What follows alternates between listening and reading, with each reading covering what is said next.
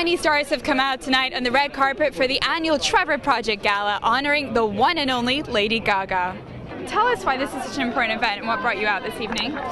Well, I've come since the very beginning, and the reason that the whole event is here is because of a 1994 movie called Trevor. When it became apparent to these three main people, Peggy and James and Randy, that there was such a need for an outreach line, they started the ball rolling, and now it's this huge event.